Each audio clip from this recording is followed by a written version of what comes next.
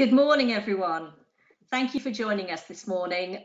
This panel discussion is on improving organisational resilience, what trustees need to consider. I'm Priya Singh, I'm Chair Designate at NCVO, and I'm really delighted to be chairing this morning's session. NCVO has organised this event as part of Trustees Week, which highlights the excellent work of trustees and supports boards to improve their governance.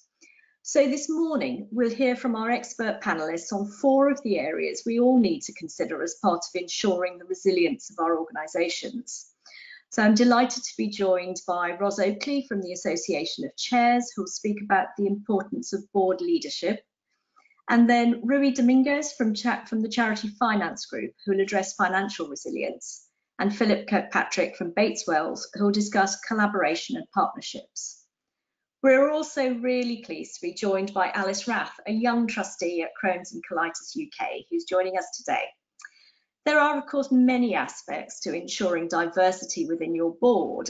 We won't have time to cover a lot of those today, but Alice will be sharing her experiences of being a young trustee and some tips that we all might like to know about thinking about involving young people on our boards. So there'll be an opportunity this morning to ask your questions of the panel, and we'd be really pleased if you could submit those through the Q&A function, and we'll answer as many of them as we can get to once we've heard from the panellists. We're also recording this session, and the recording will be available on our website, and we'll send you the link afterwards. You hopefully should have received a copy of the slides already via email. So without further ado, I'd like to introduce Ros Oakley, CEO of the Association of Chairs. Thank you, Ros, and over to you. Thank you, Priya. It's a real pleasure to be talking to everybody today, and happy Trustees Week to you. The first thing I want to do actually is start by asking all of you a question, because it's always helpful for us as panellists to get a sense of where you're coming from. So we'd like to ask you, how are you feeling about your board's performance during the crisis? And you have 5 options here: very satisfied, quite satisfied, neutral, quite dissatisfied, or very dissatisfied. So we'll just give you just a moment or so to make your selections, and once you've done so, we'll be able to share the poll results so that you have a sense of how everybody else is feeling about their board's performance at the moment. Don't know whether your hands are hovering or whether it's really easy for you to make that choice. Let's see. Okay, all right. Well, that's very encouraging, in that the majority of you are quite satisfied or very satisfied. But for some of you, you're in that neutral position or quite dissatisfied. Thank you for that. Gives us good context. So moving on. The first thing I'd like to say is, reflect on, is we are all in the same storm, but we're not in the same boat. Now, you might have heard that before, and I make no apologies for repeating it, because I think whenever you're doing a session like this, I'm really conscious that circumstances are so different. You may be in a very small organisation, entirely volunteer-led. You may be in a large organisation with lots of staff. You may be in a good financial position or a very poor financial position. You've got different skill sets and capacities in both your board and staff team. So that is going to influence how you're being affected at the moment, but also the best response for you. But despite all that variety, there are some common patterns and some common learning that we can share. So what I'd like to do is just focus in next now on 4 perspectives. On the next slide, please, that I'm already seeing, we at Association of Chairs are already seeing playing out in boards that are testing leadership and resilience already, and are going to continue to influence how boards are reacting at the moment. The first one is the personal.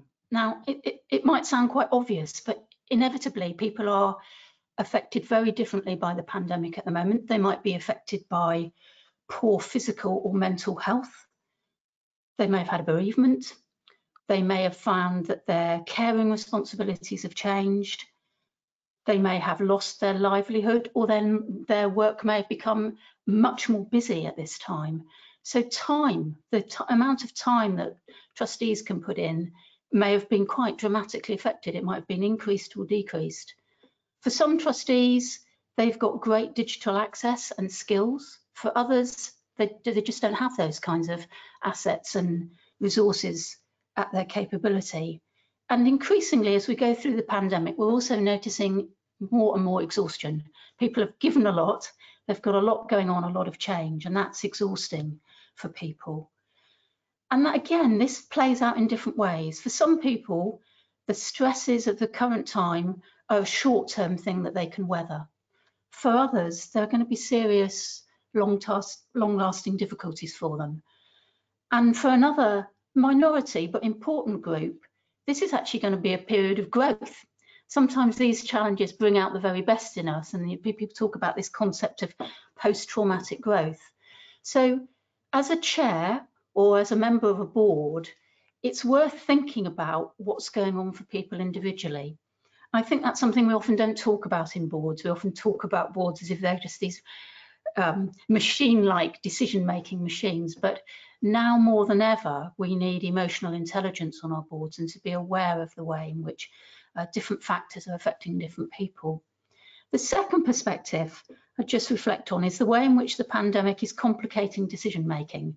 I mean, one aspect of kind of legal considerations about bringing people together, most of which I think we overcome, and Bates Wells put out really useful advice about that very early on in the pandemic. But there are also practical things about needing to make decisions faster and the scale of the decisions being made. Now, in some organisations, subgroups have formed, often with very good, clear rules of engagement, delegated authority, but sometimes it's been a bit ad hoc. And decisions have been made at speed, often without as much information as you would want, often making a lot of demands on staff, if you have staff, to have good information at the very time when their capacity is incredibly stretched. And that can create difficulties between the staff and the trustee team as you try and get good information to make decisions. And then on top of that, you're having to do all of that online. So you're not getting all the nuance that you might get. Sometimes it's quite difficult to do things online. So the whole process of decision making has been disrupted by what's going on in the pandemic. And that's playing into the quality of the decision making and therefore resilience. The third factor I want to highlight is behavioural, which has impacted these two ahead are affecting, that I've already covered, are affecting behavioural. So you may find that on your board, the dynamics have really changed for you. People who you're used to showing up and being really engaged may now be absent. People who you're used to being a bit absent may now be incredibly engaged. Probably the dynamics between the board team and the staff team have changed, particularly if some of your senior team have been on furlough and the board's had to step in. The other thing you may well find is that we behave to stress, react to stress and anxiety differently. And for some of us, many of us, we displace it into different places. So if with so many things going on, this can come out about projecting our anxieties onto other people. So perhaps being overly critical and there being more conflict on the board than you are used to having. So all of that and the sense perhaps of an inner cabal going on can make the relationships in your board are really being tested. And that's also true of the chair-chief executive relationship. We're certainly hearing reports of boards either pulling together really well and chair-chief exec doing really well, but also the opposite, that there are much more friction going on. The fourth perspective I'd like to offer you is really around the strategic. Now, obviously, there's so many challenges going on financially and around the need. And again, this is playing out differently. For some people, there's a really heightened focus and sharpness of vision about what the need to focus on the mission. And everybody's very motivated by that. Possibly some paradigm shifts going on about what's really important. You may be rapidly rethinking business models or partnering with people you've never partnered with before and revisiting strategic choices. The other thing that's coming to the fore very much is social inequality and greater focus on diversity and inclusion. So it may be quite an exciting time with change happening much faster than you would imagine, but equally at the other end, we're also seeing some boards that are really overwhelmed by what's going on, and they're actually a bit frozen, not able to engage as they need to with the strategic. So I think it's just worth reflecting on what's going on in your board and whether you're noticing that. Perhaps you haven't noticed some of those factors yet, but they may yet come into play. The next thing I'd like to do is just, moving on to the next slide, is just look at what do we know about what helps resilience. So I did a little look about what the academic literature says, and here are some of the factors. So the importance of taking care of yourself, which is why reflecting on what's going on for people personally matters as you think about it for yourself, but also about helping those around you on your board and staff teams. The importance of drawing on close relationships and trusted relationships. So those that already had good board relationships have got better resources to draw on. For those of you who are in the difficult position of difficult relationships already, that's probably harder, but you can still forge good relationships in these difficult times. They highlight the importance of shaping an optimistic outlook. I think that's a key role for the board at the moment, amidst all the doom and gloom. And one of the ways of doing that is by building a sense of medium and long-term purpose. Very much the domain of the board about looking at focusing on that mission and the strategic. And the need to combine a determination to move forward with an acceptance of what can't be changed or controlled. And again, I think that's really important to be clear. What is it you do have control of and what don't you? So you don't waste your effort on those things that you simply can't make a difference on. And also the importance of a balanced approach, both physically, emotionally, mentally, and spiritually. So moving on to the next slide, please. Really, this next phase is all about choices, both conscious and unconscious. And by tending to this range of perspectives, we can help surface some of the unconscious choices we might be making, and be more conscious. I think we really are at a crossroads. I think our biggest danger is an absence of leadership, of boards feeling overwhelmed by the challenges, tired, divided or timid. And I think there the danger is of a spiral downwards. There is an alternative. This is an opportunity. The converse is it's an opportunity for creative thinking and for leading with optimism, for rethinking your strategic choices. So what we need right now from boards, from chairs, is good leadership, clear focus, optimism, creativity, courage, and looking for opportunity. For some of us, just as with a personal level, this is an opportunity for post-pandemic growth. And I don't necessarily mean financial growth, but I mean growth in terms of how we do things, pulling together relationships and partnerships. So just moving on then to the next slide, please. Oh dear, lost my next set of points. So what helps resilience? So at an individual level, this is about taking care of yourself.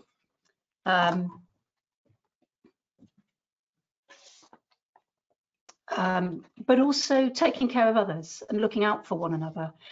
Tired and stressed people make mistakes. They get tetchy, or if they're demoralised, they give up. So try and get ahead of this by looking after yourselves and by modelling good behaviour. You can help people by putting in extra help. You might have an employee assistance programme. Maybe you can put it in place. I know we did in our organisation. It was cheaper than we thought it would be. It's okay to show vulnerability and to admit you need help, but also to recognise for some people it's a period of growth. At board level, it's very much about ensuring the organisation is ready for the next stage. Help shape that optimistic outlook and clarify purpose for medium and long term. Focus on the mission and be open to paradigm shifts. Revisit what success looks like and your choices. Think about what still serves you at the moment and what no longer does. Bring in new recruits, new skills and mindsets. And at a sector level, this is about supporting good governance. good governance doesn't happen magically. We have to invest in it. So the need to help people with change management, effective governance and collaboration. I think it's worth saying as we look at this period that, remember, every single one of our organisations once was just an idea. It was built by individual after individual, team after team, who were willing to keep their eyes on the prize and keep on overcoming obstacles to make that idea a reality. We've done it before, we can do it again. So I'd just like to end with some wisdom from Einstein with my final slide. Imagination is everything. It is the preview of life's coming attractions. Thank you. Thank you so much, Ros, and I regret that you can't hear the round of applause that I can see there, so thank you. There's really interesting points, and I'm sure there are going to be a number of questions. I'd like to introduce now Rui Dominguez, our next panellist. Rui is Director of Finance and Operations at the Charity Finance Group. Thank you, Rui. Thank you, Priya. And good morning, everyone. Good morning. We've got a session now on financial resilience, and my name is Rui Dominguez. I'm from the Charity Finance Group. If you've not come across that charity before, we are a charity that's there to support your finance teams, your treasurers in the sector. We are there to inspire you to be financially confident, to be financially dynamic, and to be trustworthy in how you manage the resources that are given to you. You can find out more about our charity from our website, cfg.org.uk. So I'm not going to go into a lot of that now, because what I really want to go into is to look at financial resilience. This is, I am certain that for you as trustees, you have had an enormous focus on this area over the last few months. It's probably dominated every agenda for 6, if not longer, months this year. And I think it will still be a focus going forward. This isn't something that's going to stop in the next couple of months. We can see that this need to look at the financial health and the ability of our organisations to withstand the storms, and that picture that Ros put up was fantastic, that, you know, we are all experiencing this storm, but in different ways, and making sure that our boats can hold well in that storm, be financially resilient, is something that's going to be on your agendas for months and years to come, I believe. Now, over the next 10 minutes or so, I'm just going to take you through a few things that I think you need to be looking at as trustees. I am really hoping that over the next 10 minutes, you learn nothing new, and that actually you are doing all of this already in your boards, and that you sit there and think, yeah, tick, tick, tick, tick, tick. We do all of that on our boards. If you do that, fantastic. But I'm really, really hoping that at some point you hear a snippet over the next few minutes that you think, oh, we've still got to look at that side of things. We've still got to consider that as we look at the financial resilience of our organisation. So apologies that 90% of this is going to be old hat to you. I'm really hoping the 10% will be of use to you. And of use to you because we're not here just to look after our finances. I try and say that everywhere I go, that actually we're here to look after our finances so we can deliver our benefits to our beneficiaries. We're here to look after people and deliver public benefits to people. We're not here just to look after money. So the first thing, if you can move on to the next slide, that'd be great. Yeah, the first thing is probably the focus that we've had for the last few months. It's been about cash flow. Cash is the lifeblood of every organisation, and we've all been trying to manage our cash the best we can. And that's because that is the immediate financial situation that's in front of you. So when you are looking at your cash flows, and I'm hoping that you're not just looking at a short time scale for that. I'm hoping that when you're looking at your cash flows, you are looking further forward, maybe a month, a quarter, 6 months, a year ahead in your cash flow forecasting. Your auditors will be requiring you to do that sort of analysis as part of your audit. So it should be something that's part of what you look at regularly. How regularly? It's going to depend on how urgent that is as a situation for you. And it will also, I've seen a couple of organisations that when they've done their cash flows over this time, it's created a sense of, oh, actually there is urgency here. There is something we need to do right now to fix our cash situation. And that's been great. But there have been others that when they've looked at their cash flow, they've looked at what that modelling looks like for the next 6 months. It's taken some of the pressure out as well. It's taken some of the heat out of some of the conversations and meant that actually people could just pause and reflect and do all that work that Ros was saying about considering what does the medium and the long term look like, rather than just perhaps a knee-jerk response to what thinking that you might run out of cash today. And if you're looking at the cash flow side of things, there are things that you can do. There are still government loan schemes available. You can still apply for them. There are the job retention scheme. There are the job support scheme when that comes through as well. Do look at those. And if you want some guidance on that, we've got some at CFG. The networks that you're part of will have information on that. Charity Tax Group have got information on that as well. So you don't have to try and figure out the government legislation yourself. There are places to get that information, and there are all sorts of resources we put towards the end of this presentation for you to use to try and help you with that. If we can move on to the next slide, please. So once you've got over that urgency, once you've got over the cash flow side of things, I'm imagining that probably the focus has been, how do we balance our costs and our income to deliver the services or the things that we're looking to deliver?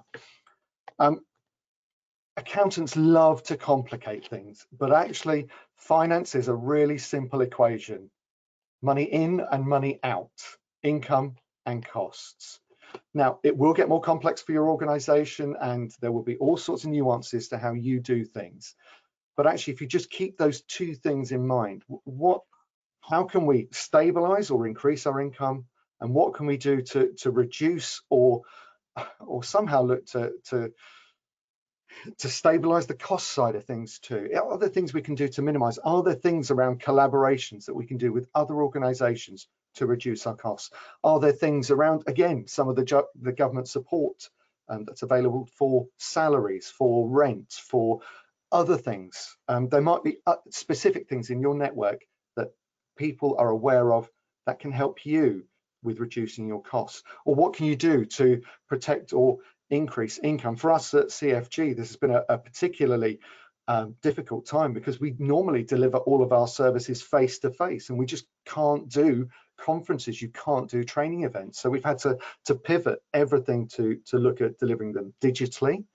And that's one way, the major way we've looked to actually protect our income. But our other major income sources are membership income. So we've got to make sure that we're delivering benefits to our members, to you as charities who are the members of CFG, to make sure that actually you see the benefits of what we give you. Your reserves are there for rainy days. And if this isn't the rainiest days we've ever seen, I don't know what is. You know, I've been working in the sector for about 20 years. This is the storm that reserves are there to help us weather. So actually it is about looking at your general or your unrestricted reserves. If you've designated reserves, do you need to bring them back into your general reserves and use them in a different way? Have you looked at your restricted reserves and gone back to those funders and said, can we use it in a different way? Funders are really open to those conversations. They might say no, but they're open to having the conversation about it at least. And finally, when you look at this area, it is about looking at whether your business model is fit for purpose. CFG, like I've said, we've pivoted to digital. There are so many organizations that are now pivoting to digital models. Was our model fit for purpose? Yes, for the world we lived in at the time. Does it fit with now? No, we've got to change it. We've got to change our model. If we go to the next slide, please. And then it's really, once you've established the urgency with the cash flow and you've looked at what you can do in the medium term, it is, what does that new normal look like? What is that strategic piece of thinking that you need to do as trustee boards around what does the new normal for our organization look like? Have you established indicators that recovery is there within your organization? We've got within CFG a couple of things that we're doing. We're looking at the take-up of our annual conference that's taking place in December. Is that take-up sufficiently high to indicate that that recovery in that area has taken place? We're looking at our membership renewals for next year.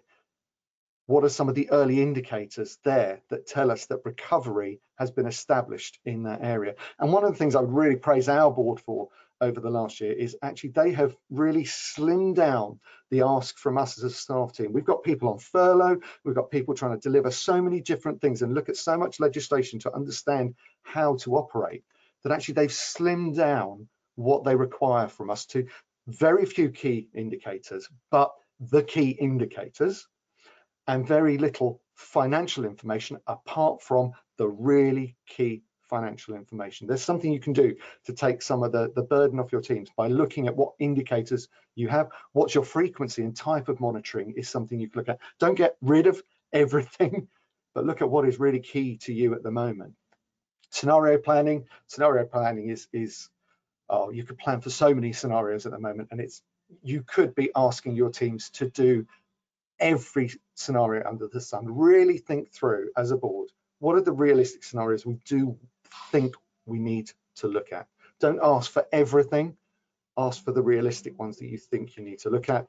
And again, coming back to early warning signs, what are some of the key indicators you need to put in place to keep you looking at, well, are we on that road to recovery? So I'm hoping that some of those bits are bits you're already doing, really hoping that all of those bits you're already doing. But I think I just want to end on one thing, and I think Ros touched on this as well. I think it's probably a theme that's going to come across in presentations everywhere for the next few months, and that's about personal resilience. I really do think that financial resilience for an organisation starts with the personal resilience of trustees, chairs, finance teams, senior teams, the whole team within charities. And one of the people who's been involved with CFG for a while, a lady called Nikki Deason, wrote a blog back in April. You can read it in about 30 seconds. And actually, it just looks at these three areas around personal resilience, because there was an article yesterday, I don't know if people saw it, in Civil Society, that actually said that finance teams are working 60-hour weeks at the moment to try and keep their organizations going. That's not sustainable in the long term. That's not sustainable in the long term at all. So we need to be looking after our people. And you've got a couple of points on there. The one about looking after yourself in a crisis is just about making sure that your own well-being is right. I think Ros touched on that, so I'm not going to go into a lot of depth on that side of things.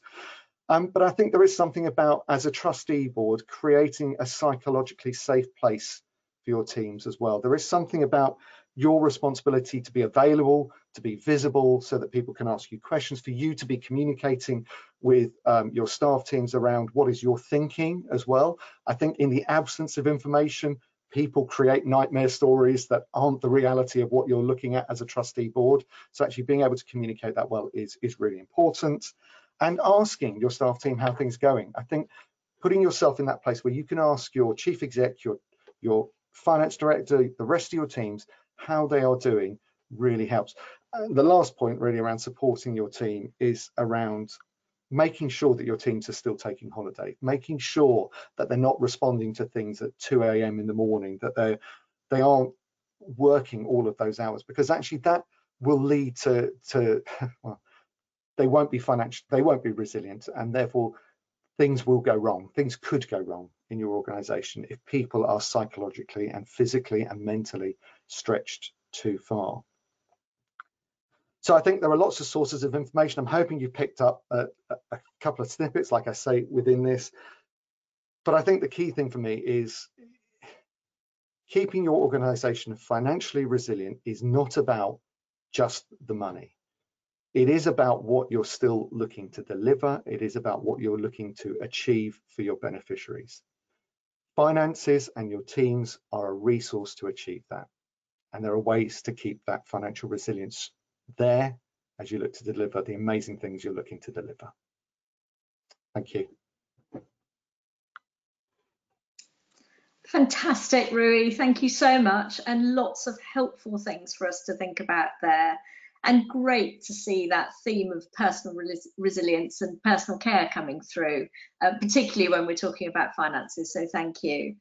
We're now going to move to Philip Kirkpatrick, who's Head of Charity and Social Enterprise at Bates Wells.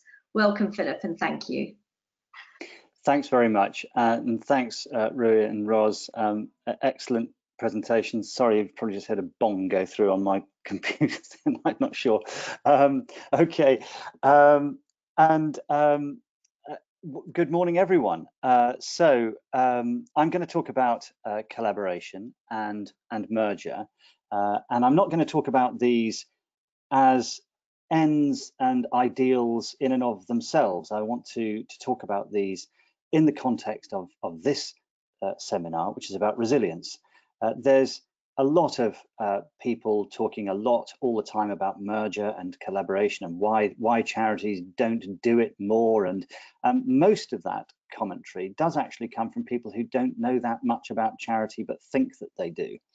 But also quite a lot of resistance to it comes from people who do know about charity but just don't want to, and sometimes they have good reasons as well. So if we could go on to the, or very often they have good reasons. If we go on to the next slide. So it's not a thing that we're aiming and pushing people towards, especially now. We're looking at resilience, and I thought I'd therefore just ask the question, what is resilience for? Is resilience about the survival of your charity, or is resilience about the delivery, effective delivery of your charity's purposes? And I would like to suggest to you that while a lot of people are concentrating on trying to make sure that their organization can survive through this crisis, actually, at all times, what people should be thinking about is what should be done now and at any time in order to better deliver the charity's purposes. And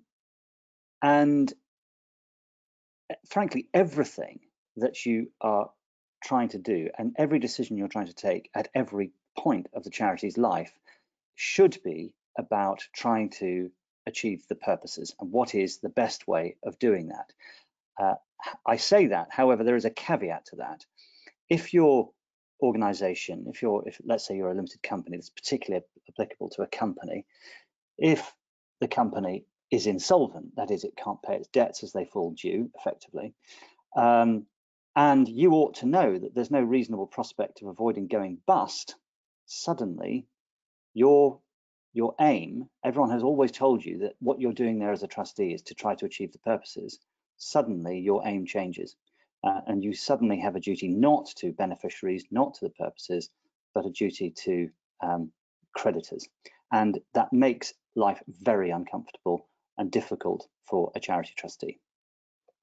But until that point, you're aiming at all times to try to deliver the purposes.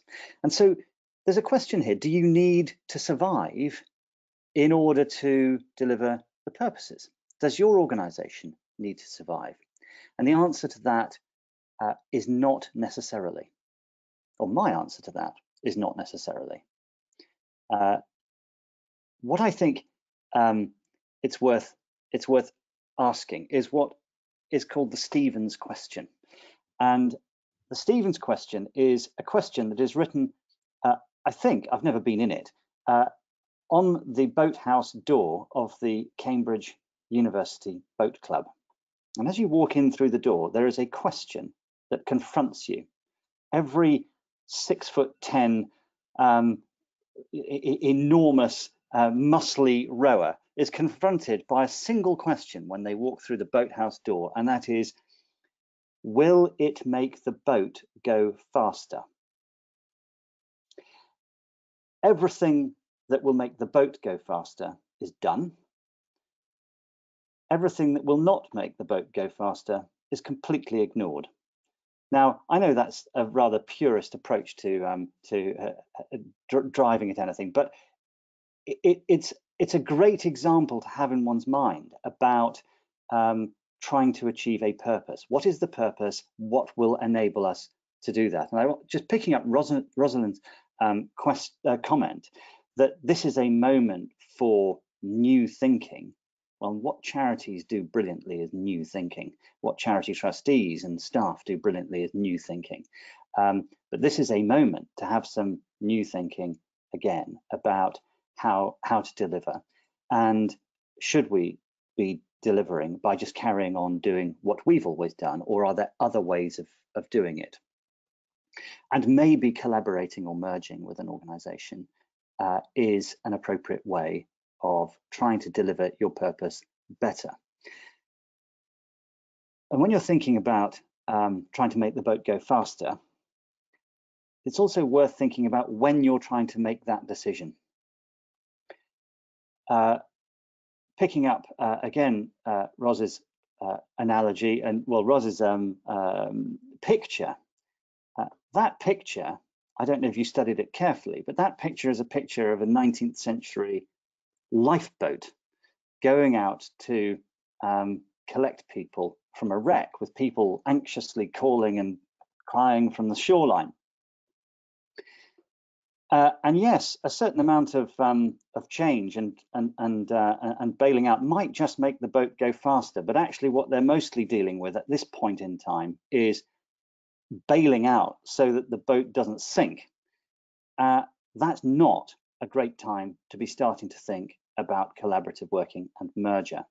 The time to be thinking about collaborative working and merger is when the organisation is healthy, and you can think of can you achieve this? Because if you're thinking about it at the wrong moment, you're looking for help for charity from someone else whose interests may not be to support your organisation to survive.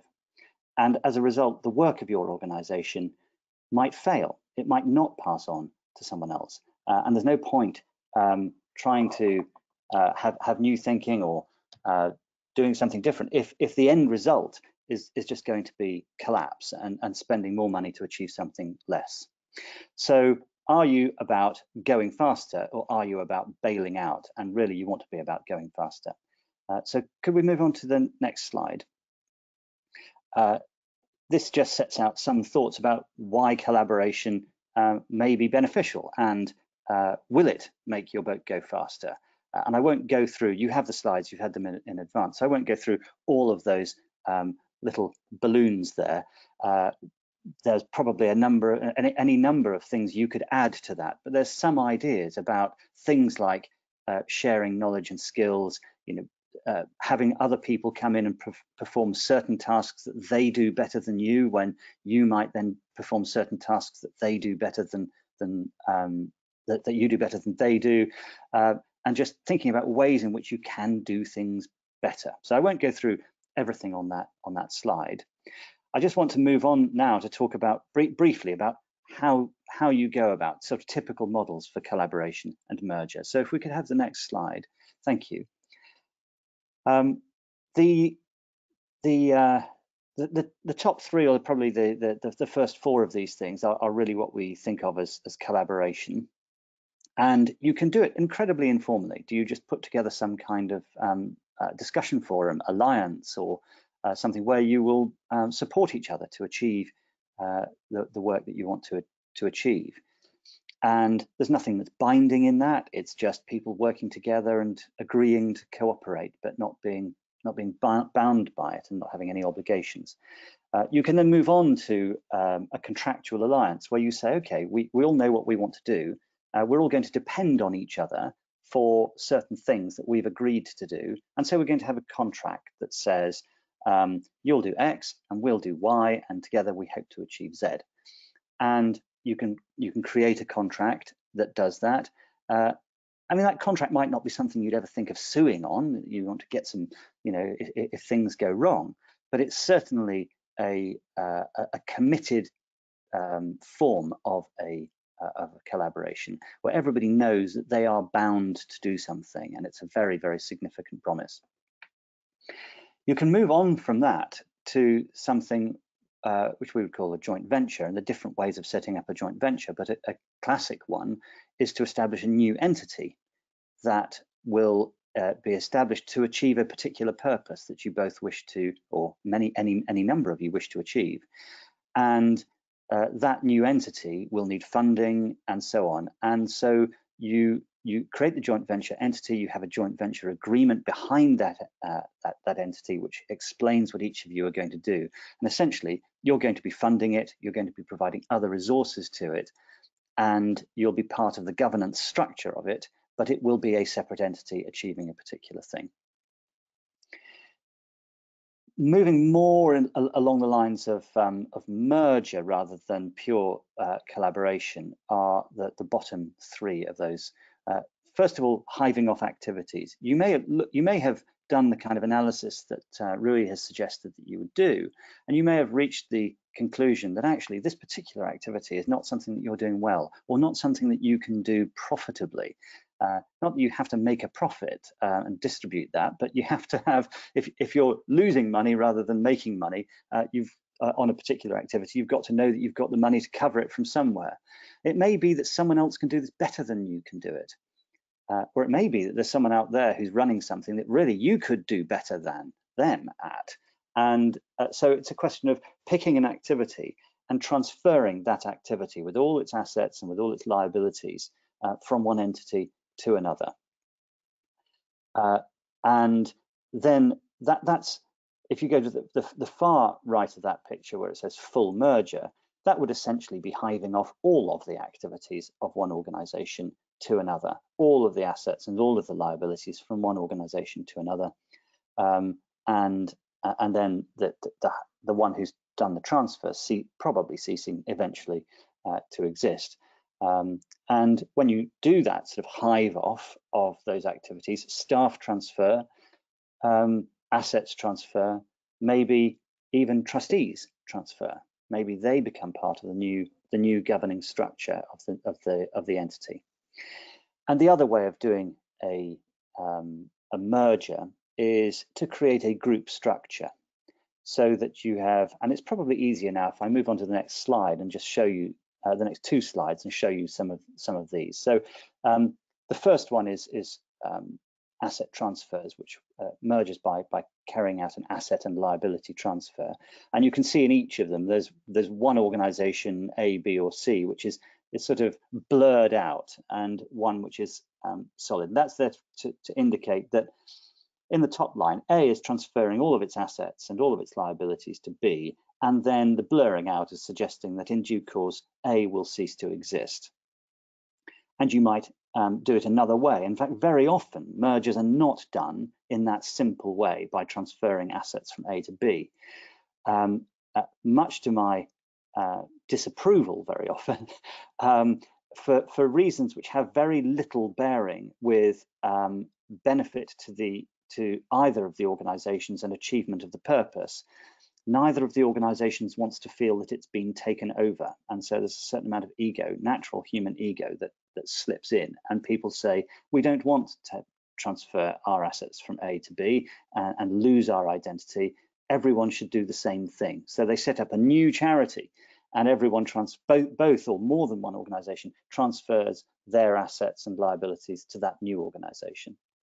So that's I would say that's much more common than A to B. A to B is probably what happens in a crisis, and sometimes happens in a non-crisis.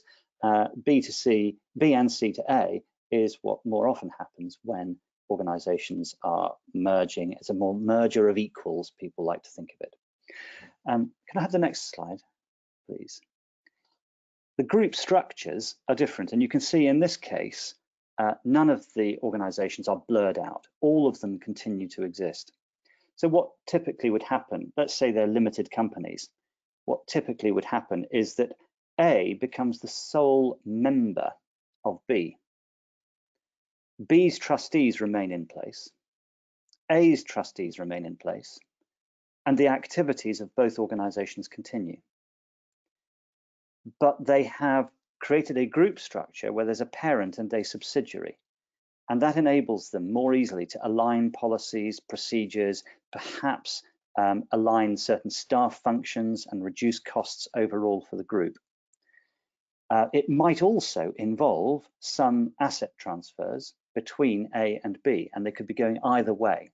But ultimately, you're creating a group structure, and probably you need for example, you don't need to have all of the functions of both organisations in both organisations. You may have all of your finance function, or most of your finance function, much of your HR function, much of your business, your fundraising and other functions with it, as a joint function of the group, and therefore reducing your costs.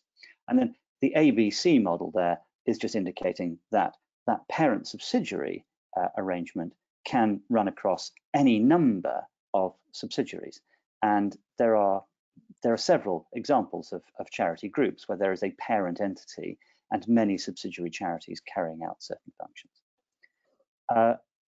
Is there another slide? Would you mind moving on? Yes, there is. So I just want to finish off with what I call my clear-eyed view of going into this, because this is not a panacea. I'm not saying merge, collaborate, it's the best thing since sliced bread, it's going to save all of your problems. It could be a good idea, and it could be a terrible idea, and you need to think about that. So here are the questions that I think you should think of. How will your combined capabilities improve outcomes? And how can you be better governed? How can you be better managed? Will this enable you to get more income? Will this enable you to save more costs? So those are kind of really positive things to think about when you're thinking about merger or collaboration. But think also about the risks. There'll be a lot of effort in going through a due diligence exercise to understand the risks that you're taking on in giving away potentially all of your assets to another organization. Will it go bust tomorrow? How do you know it won't? So those kinds of risks you will be trying to analyze. If you're going to take on one of those organizations, will taking on the liabilities of that organization cause yours to go bust? So there are, or severe financial difficulties.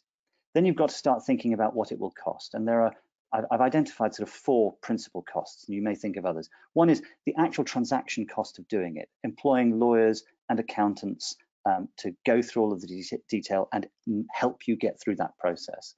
Then there's disruption cost of just the faff of doing this, and just everyone concentrating on that one thing, the anxiety that's caused by it, the staff time that will be thrown into dealing with that disruption, and generally the morale. How will morale be affected? Because that will have a cost on the organization in many ways, which needs to be thought about.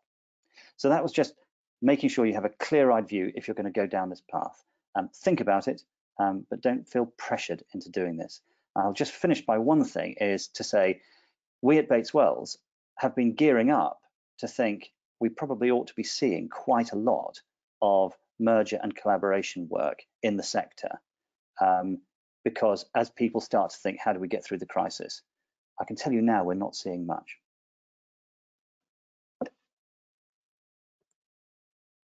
Thank you very much, Philip. Another excellent presentation, and it's so good to have your clear-eyed view there, so thank you. Let me now bring in Alice. So thank you, Alice, for joining us today, and you're going to share your experiences as a young trustee. Yes, thank you so much. Good morning, everyone, and happy Trustees Week. My name is Alice Rath. I am a young trustee for Crohn's and Colitis UK, and I am also a trustee, a trustee ambassador for the Young Trustees movement. So I wanted to start today just with a little question to ask you if you have a trustee on your board. So I've got some options here: yes, no, or you're recruiting. So it'd be great to get your thoughts on that.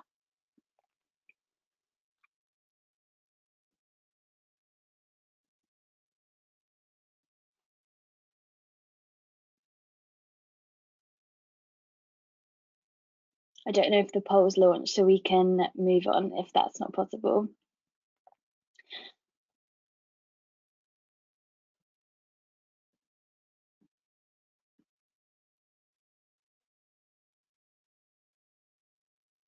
Okay, so a bit of background on me and how I became a trustee.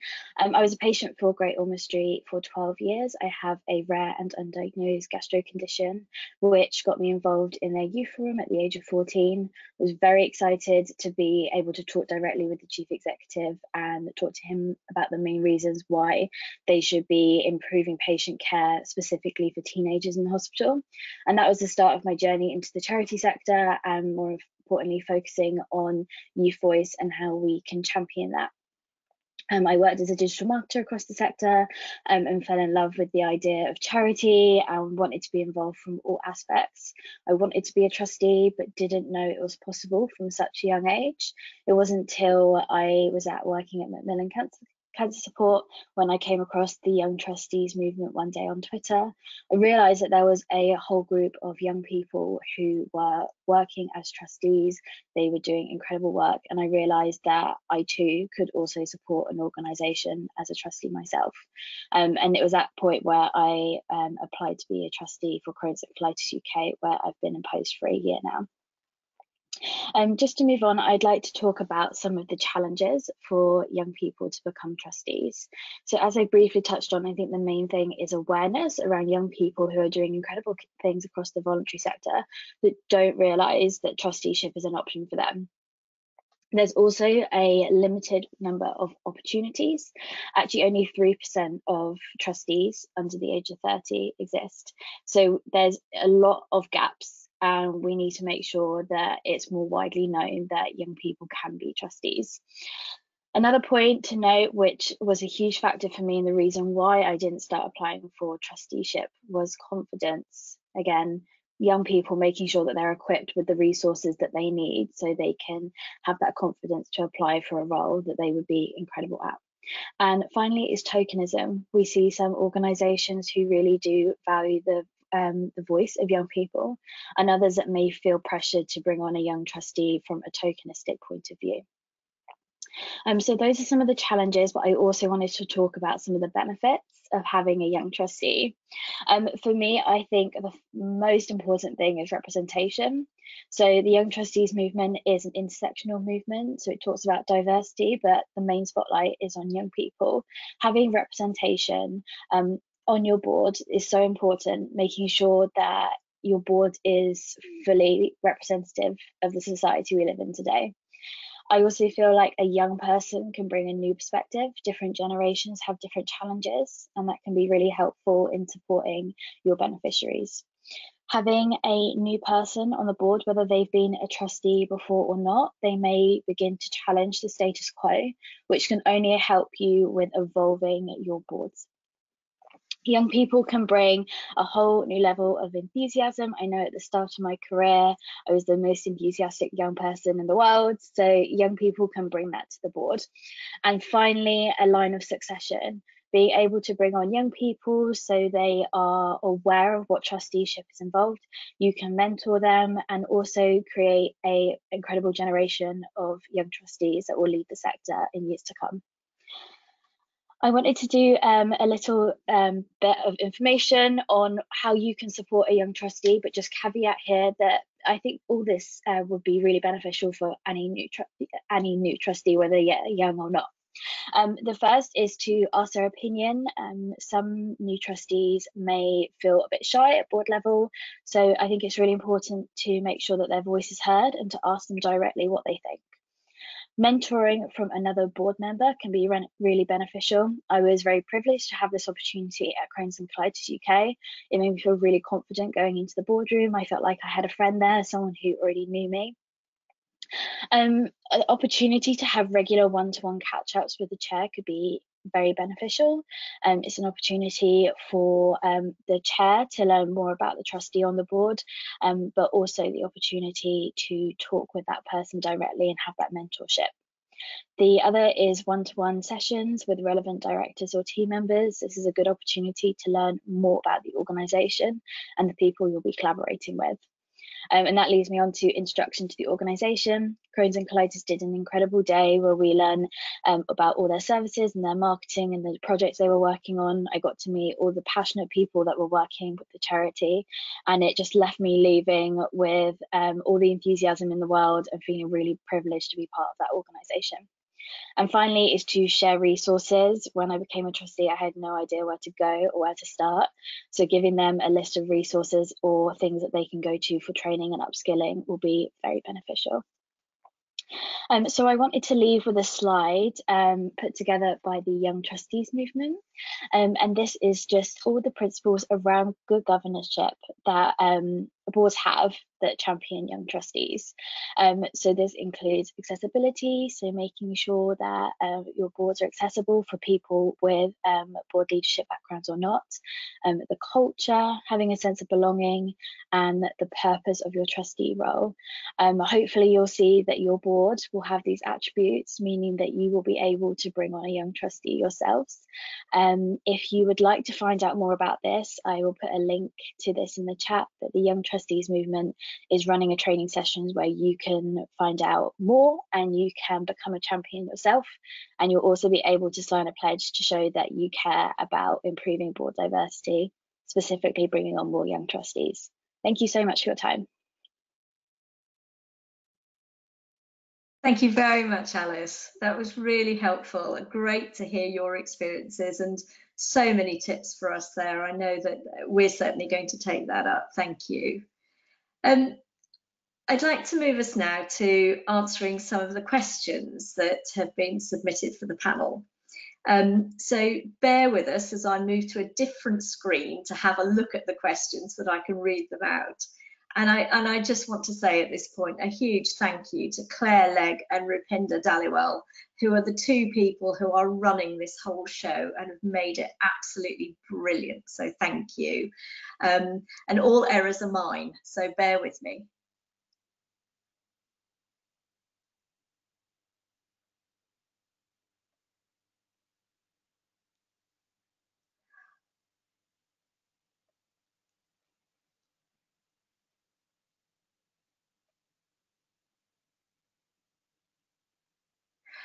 Okay, so the first one are, what are the main themes the panel have seen from board leaders in terms of challenges, opportunities and solutions?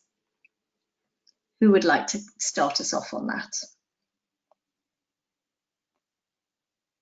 Ross. Sure, yeah, thank you for the question. I think in terms of the challenges, some of those I've touched on. I think certainly finances, as Ruby has highlighted, has been one of the very few organisations that haven't been challenged. There are some, to be fair, there are some who are in a better financial position, but for most of us in the financial aspects, board dynamics, chair chief executive relationships, I think are some of the key things. The fundraising environment, it's very uncertain. Certainly for some people, there are all the opportunities around pandemic related funding, but many of the standard funding programs have closed for new bids. And the whole question of operating models would be the kind of main challenges. In terms of opportunities, I think for those that have the capability or the possibility of doing things digitally, it's the amount of change that has happened over the last 6 months is extraordinary. And I certainly know we were already at our organisation, Association of Chairs, delivering things digitally, but we've really ramped that up. And we were uncertain about how fast to go with our digital expansion because we didn't know how many chairs, who on the whole tend to be an older group, would be willing to engage with webinars. And we're seeing fantastic engagement. I know many organisations are saying they've moved on at a pace that's kind of taken them 10 years forward to what they would otherwise have done. So that's an opportunity. Obviously, it's not a panacea. The whole issues around digital exclusion, and not all services can be delivered to digitally. I think the other thing is a sharpened understanding of the extent of social inequality and the need for us as a sector to really get serious about diversity and inclusion. So I've seen it, again, we've responded to that at our organisation. We've put on events around diversity and inclusion. We're seeing a lot of engagement. And obviously we've heard from Alice about young trustees, but there's a whole range of people who aren't in the boardroom who really should be in the boardroom. I think where it's going well, we're seeing people really pulling together well. I think the other thing is there's been some great good practice by funders. So some of them are, particularly those who already got the importance of core funding and unrestricted funding. I hope we're going to see more of that. The other thing I'm seeing at a sector level is the collaboration and cooperation between infrastructure organisations. I know I'm on a weekly call with NCVO, Akivo, NAVCO, you know, about 50 of us up to 50 of us who meet weekly, and really good collaboration going on. I think around solutions, it's the willingness to rethink what we're doing and who we're doing it with would be the key areas where I'm seeing solutions coming forward. Thank you, Ros. Would anybody else like to contribute? Yes, I would like to just touch on, as a digital marketer, I'm really pleased to see the digital evolution in the sector, which is obviously a huge asset at the moment. Just to caveat though, I know this is a challenge for a lot of organisations at the moment who don't feel that they've had time to catch up. It's definitely a sink or swim moment. So I would just encourage them to look for free resources and support. There's lots out there. Digital doesn't have to be challenging. It's a really good way to speak to people at maths. So please don't be scared. There's lots of free support out there. And just to touch on the diversity aspect again, like Ross said, there are so many people that should be at board level that aren't. You know, talking about people who don't have a higher education, people from lower socioeconomic backgrounds. This is an opportunity for us to reflect on the sector, the gaps where we need to support people. So again, I think it's a time for us to reflect and actually start taking action. Thank you, Alice. Can I bring Rui in now? Yeah, just a couple of minor things to add to that. I think one of the things that we've seen as a challenge is really around workplace mental health, workplace health as well for our teams, for people delivering our services.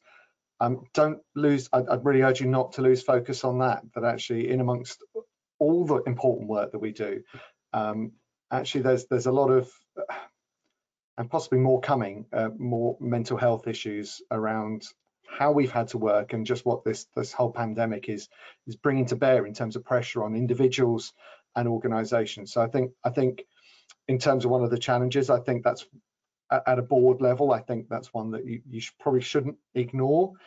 And just picking up on what Rosalind said as well, that actually you're not in this alone. There are sector umbrella bodies to be part of.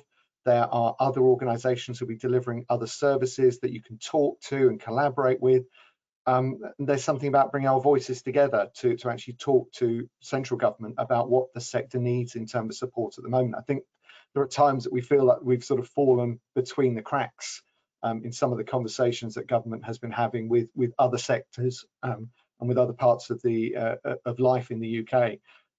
But I think it's when we come together as a sector, as joint voices, that actually our voice has more power. So keying into some of those networks, I think, is really quite important in terms of both an opportunity and a possible solution for quite a few of us too. Thank you. Philip? So I was going to pick up on that mental health point that Rui and others have made, and just point out that employers generally have been much more engaged in the idea of workplace mental health, and that was starting before the pandemic, but never has it been needed more. I wanted to talk a little bit about then boards. I mean, the problem with talking to lawyers and doctors and so on is that they very often just sort of see the worst, and you know, they're thrown up problems, and they see the problems far more than they see solutions, and the solutions that they're trying to have are solutions to the more intractable problems. But just in relation to the board, and despite all the positive things that Alice and Rosalind have rightly said about trusteeship, never have there been more reasons not to be a trustee than there are now, I would say. Never have there been more reasons to think very, very carefully before you take on that role. And I really, really sympathise that as somebody who is a trustee and has been a trustee, and probably, if I can bear it, do it again. I mean, I still am one. But bearing all that in mind, bearing in mind the kind of approach that you get from the Charity Commission and others about how basically you're in the firing line, it's all your fault when everything goes wrong, and we're going to hold you to account. Bearing in mind that that is actually being attempted to be done at this moment in the High Court in relation to kids company trustees. We need to do more to try to make trustees feel valued, to make it feel that the job is worthwhile, and to make it feel fun. And bearing in mind how difficult it is for employees who are full-time engaged to be, or heavily engaged, they may not be full-time, to be fully involved during this rather distance working period. Just think how hard that is for trustees who are at best remote, even when we don't have to operate remotely. So how do we engage them? And I don't have solutions to that, but I think people should be thinking about managing that with boards being at an extra distance and knowing that they carry the can. Philip, thank you. And I couldn't agree more about the basis of encouraging trusteeship and coming forward. And I think to some extent you've anticipated our next question. So I'd like to build on that. Our next contribution is the pandemic will inevitably cause a degree of churn at board level. Trustees not wanting this level of commitment, some trustees not stepping up, strategies changing and different skills being needed, etc. What should and could boards and chairs be doing to address this, either now or when things settle down?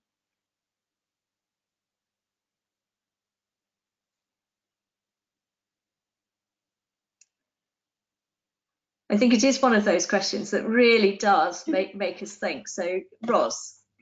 I was just conscious I spoke first last time, and I wanted to give my colleagues a chance. I think the reality is this is going to be too much for some trustees.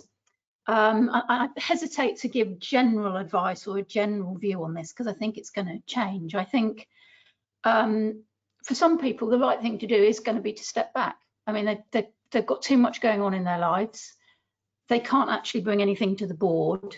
I think for you as a chair, if you're thinking about it as a chair, or indeed somebody who's talking with your chair as a trustee, kind of the questions to ask yourself is this a temporary situation if it's disengagement by the trustee, or is it a permanent one?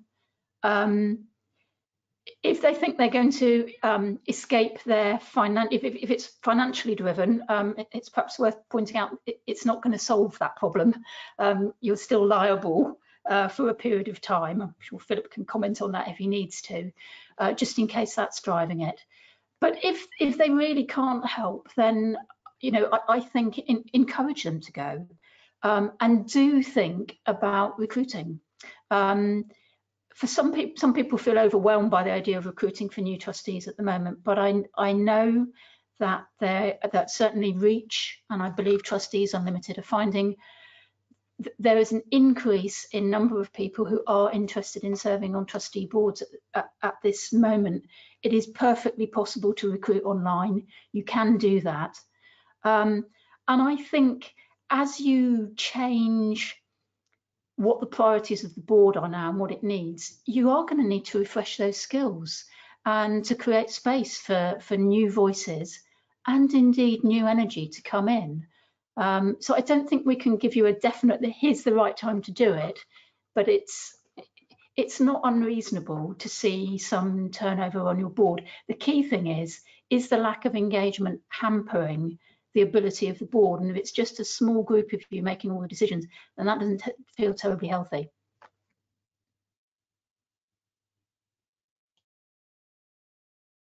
Thank you. Rui and then Philip. Yeah, not very much again to add to what Rosalind said. I think you covered most things there. I think the one thing I would say is if your strategies have changed and you need a different skill set, then actually that is absolutely appropriate to have that churn on the board. There is no problem with having that. In my mind, if you need a different set of skills on the board, then that's not a bad time to be looking at it. not wanting to sound unkind, but if some people are stepping down because they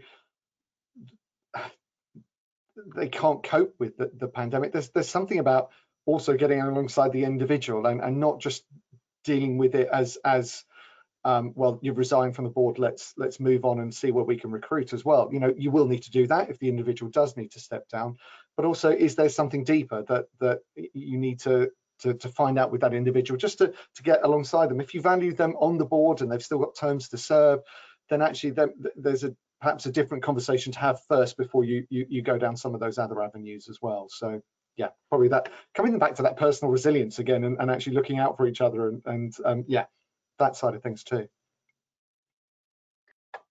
So yeah, I mean, I was just agreeing with Rosalind, and thinking that, you know, the people you want on the board are the people who want to be on a board, and obviously they've got to want to be on the board for the right reasons. There are all sorts of reasons for being on boards, and I don't know, just being on it isn't the right reason. So finding out about people is, before you bring them onto boards, is quite important. And that leads me on to my next comment. We hear, in fact, we've heard today from Rosalind and Rui, very rightly, about needing the right skills on the board, and looking for skills. And that is, all governance material will tell you that's what you're looking for, skills and experience.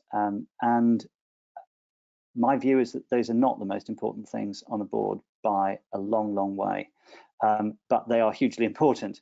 And I often ask people what they think the most important things are. No one ever quite kind of says it, but sometimes eventually people kind of get round to saying, yeah, it's judgment. What you need on a board is good judgment, because somebody with good judgment can decide things effectively on the basis of good advice. And our executive teams are providing really good advice. So yes, you do want skills, you do want experience, but there are people with skills and experience who have zero judgment, or they have it, but they don't bring it into your board, because perhaps they've left it all outside on some other board, and we've seen that before in a number of cases. So think about how you will try to find those people with that key quality as well, if you can. It's a pretty hard thing to do. Thank you, Philip. We have another comment which is aligned to this, which is, in the current situation, recruiting is difficult and finding people with the right skills has always been hard. Excuse me. Practical advice would be very good on how we reach those people. And there's a question that's allied to that, which is to Alice. Where would she recommend that a charity advertises trustee vacancies so that they're seen by younger people? Really great questions. So first of all, I would say obviously go to the Young Trustee movement. They share opportunities, so other young people can see those opportunities. I would recommend using your standard channels, so Twitter and LinkedIn. There are young people that use them, but be very clear about who you are looking for. If you want a trustee that represents Wales, put that in the application, so you're being very clear and transparent. And then I would also say go out to some new channels. So dip your toe in with Instagram. That's where a lot of young people go, or go directly to schools, universities, colleges. There are also, if you are, for example, a healthcare charity, lots of NHS trusts now have their own youth groups. Go directly to them with those opportunities and find those really engaged young people. So it is possible. And in terms of the recruitment, I appreciate that it's very challenging at the moment, but my recommendation there is say who you are looking for, be really specific, and reach out to your networks. Because the rise of the pandemic and a trustees week, I've seen a lot of opportunities, especially for digital trustees wanting to get involved. Thank you, Alice. That's really helpful. And I think the ability, as you say, to reach people through these new and less used fora is really helpful, isn't it? I know that for healthcare, we've seen a real upsurge in people wanting to be involved and wanting to make a difference and be part of something meaningful and purposeful. And channeling that is something that we need to do more for, because there are more people than there are opportunities sometimes, I think. So thank you for that. We've got a great question here for Rui, which is about, and a thank you, Rui, for your presentation. And it says, we're a small volunteer-led heritage centre, turnover about 45,000. What key financial indicators would you suggest we should be looking at? Wow, okay. Well, without seeing your accounts, seeing your management accounts, it's hard to know where your key income sources are, but I'm sure you know those really well. If you've got a turnover of 45k, you'll know what makes that up. I would imagine for you the key indicators are going to be they're going to be things like what can you do around your cost base while you can't have people coming in. So are there things around when a scheme's closing, when are people coming off furlough, what are your current the rates that you're currently getting back from government? I'm sounding a little bit vague because actually without knowing your accounts it's hard to be very specific. But going back to the things that I spoke about in my presentation, the cash flow is going to be your key bit. So are you getting regular reports on what your bank balances are? Are you, there's no, with online banking nowadays, you can have daily reports if you are that concerned about the urgency of your financial position. So I think if you are that concerned, I would start there. But then you do move on to that cost and income side. Is there anything you can see in when lockdowns change that mean that when people will be able to come into your income? And this does come on to some of the scenario planning that you might look at, some of the some of that side of things. I'd be really happy to talk to whoever that is separately, because I'm sounding a bit woolly and vague because it's hard to know exactly what you might be needing to look at there. If you're small volunteer-led, 45,000 income, it's about protecting that income for now. It's about making sure that you've got cash coming in. It's about making sure that you can keep the lights on and you can keep what you're trying to deliver to people in your area for the future. So yeah, vague, very happy to have a conversation separately about that. I'm quite unhappy with that one, so apologies for that. But I think, thank you, Rui. That's been really helpful. I think it's the questions that you're asking are the ones that we would want to ask ourselves. So I think as somebody coming from a small charity myself, I think that's really helpful. And building on that, we have a question here about scenario planning. The question is, I'd like to hear more about scenario planning during this uncertain time. Do you have any further thoughts on this? Who'd like to come in? Rui. I'm happy, because I think this might be where this question probably ends up anyway. But I think we can see from the daily briefings we get from government around the different scenarios that government is looking at, that you can plot so many scenarios and there are so many variables there that it is, during uncertain times, it can be really, really hard. I think when you're looking at scenario planning, it's almost going back to some of the things you would do as a trustee board strategically. One of the most useful tools to perhaps revisit would be your SWOT analysis of your organization, and particularly the opportunities and threats side of things. Because if you actually go into that and look at, well, where are the opportunities? For CFG, we've looked at the opportunity that COVID has forced us to look at in terms of delivering our conferences and our events digitally. That's an opportunity because it can increase the reach and the support that we provide to treasurers and finance people much further than we can ever do by face-to-face stuff. So there is an opportunity there.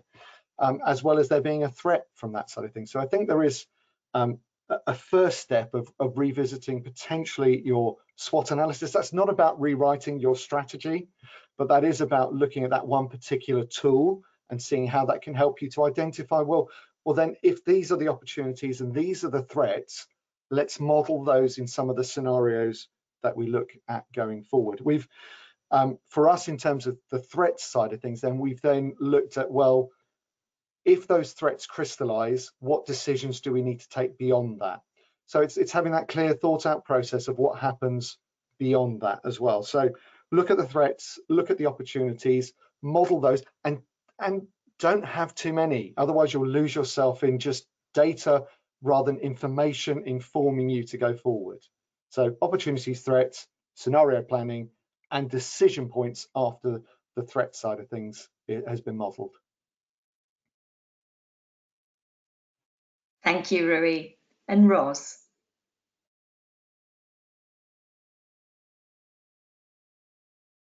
Forgot to unmute, sorry about that. I think scenario planning is really powerful, and I think what's really important is to figure out what are the key areas of uncertainty that are going to make the most difference. And certainly in the methodology we've used is this idea that you find a particular thing where you're really not sure which way it's going to go, and then say, well, what would we do if it went that way, and what would we do if it went that way, and see what the difference actually is. Because if actually it doesn't make any difference, those are the things you can go ahead with. It's figuring out what's common to all your scenarios, if there is anything common to all those scenarios. So I think figuring out, first of all, having a debate about what are our key axes of uncertainty, and then kind of exploring, well, what happens at either end of those. And I think quite often just having two axes, just 4 scenarios, can be quite powerful. As Rui says, I just would say don't do too many, or certainly not at one time. Wise advice there. There's a question here for Philip.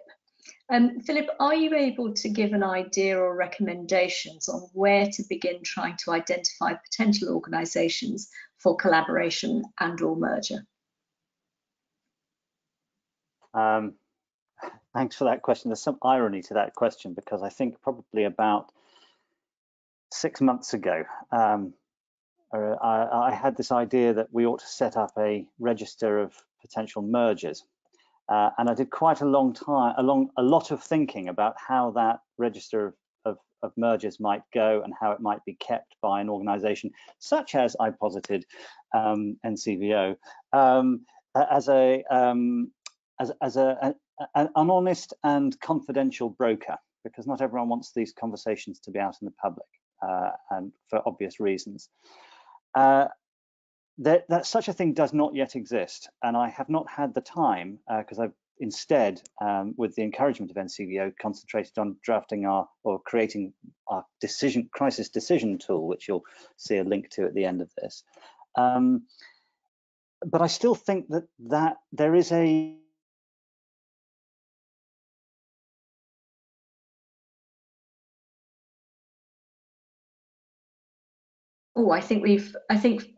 have we frozen there, Philip? I'm going to move us on, and then hopefully we'll be. There is a need for that. Your question, a non-disclosure agreement, and have a confidential discussion about how it might work. Philip, I think there's a need. Philip, it we needs lost a sector you. body to do it, or one of the sector funders, perhaps. That's interesting.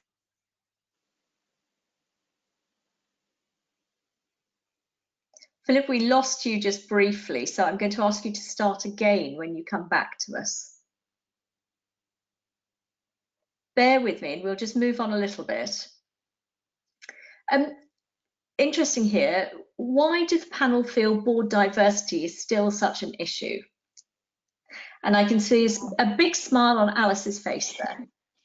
Yes, I would really love to talk about this. So we have stats from the Charity Commission that are alarming and kind of really show us that we don't have board diversity at all. So as I mentioned, 3% of trustees are under the age of 30. That's what we categorise as a young trustee. 92% of trustees are white. 2/3 of trustees are men. The average board age is, I believe, 55 to 64. And finally, 75% of trustees have a household income that is above the average median for the UK. All of this puts together a picture of a board of trustees that unfortunately do not represent our society at all. And that's what we need to change here. Hopefully that they speak for themselves. Thank you. And Ros, go on in. Yeah, great question. Thank you. I think the honest answer is we don't have the diversity because we haven't prioritised it. Some people have talked about it a lot. Some have acted, but as a whole, I think we haven't prioritised it. We haven't put the effort in. We do the things that are easy. You know, the research shows that time and time and again, people go to their existing networks, they don't advertise, and they don't actively go and look for people. And I think we do need to work harder at going beyond the usual channels. I think the other issue is often the focus is very much on, at this point in time, we need somebody now, rather than building a pipeline of people and building talent, bringing them onto working groups, getting to know people, building relationships with communities that you want to recruit from. But also what you see as being the role of that trustee who's different to your existing board once they're on the board.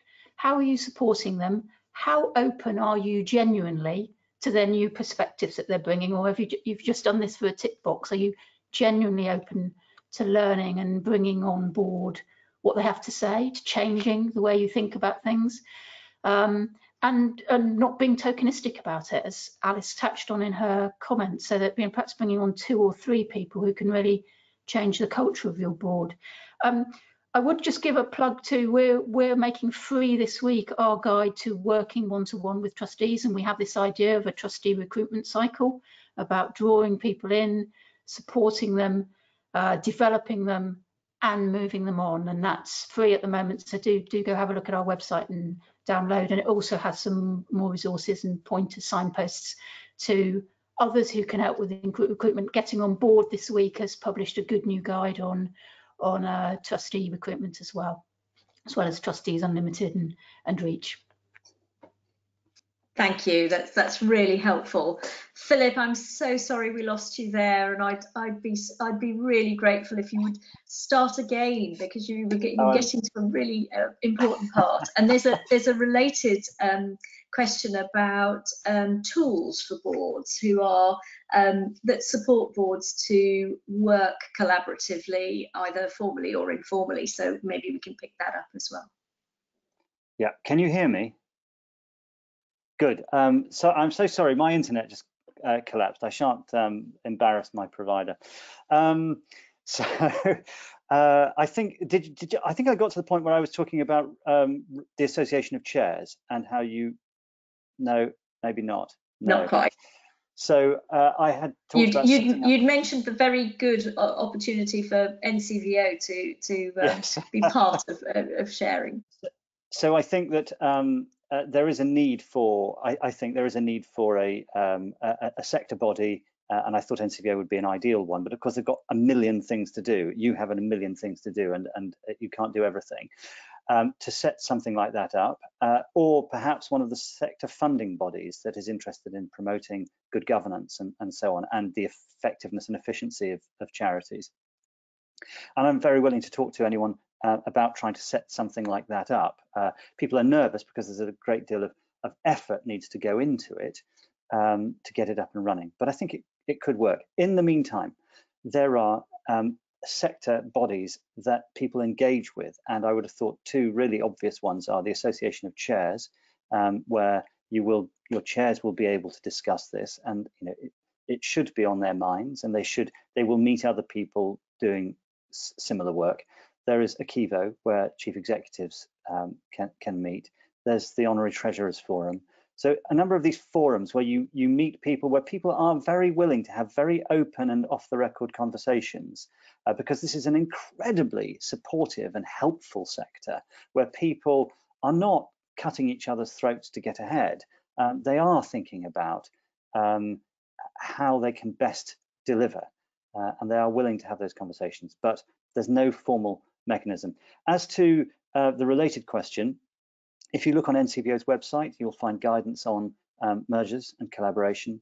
If you look on, there's a useful guide published by IVAR, IVAR. There's stuff on our website. So there's quite a lot of useful stuff about, mostly it's about managing those sorts of arrangements, getting in rather than getting on. But I think when you do these sorts of things, particularly collaboration, I always tell people, well, I didn't tell you at the beginning of this, but I normally tell people, thinking about collaboration, think about getting in, getting on, and getting out. All of those are the sort of 3 stages of thinking. But anyway, most of the literature is about getting in.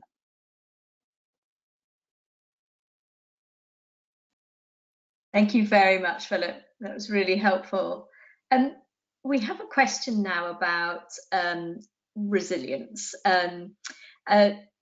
I would like to ask a question about sharing these insights on resilience. We're in this webinar because we're engaged and somewhat perhaps to a dwindling extent personally resilient practitioners and researchers, but how do we bring those along with us in creating more resilient cultures?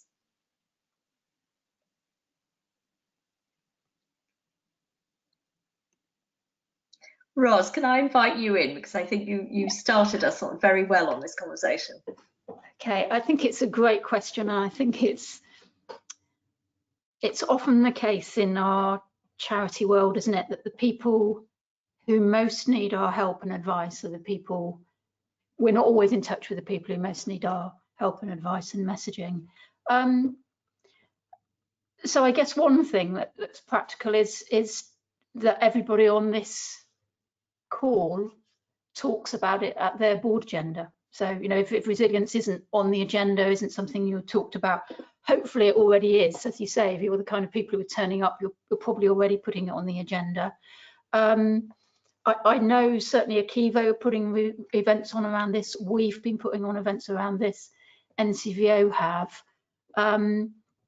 I think it's a comms question. I don't think I have an answer. I think it's a great question. I don't have a ready answer. Then that all of us, I guess it's about making it okay to talk about it. Yeah, that would be as much as I can offer. I would just like to add to Ros's point, because I completely agree with that.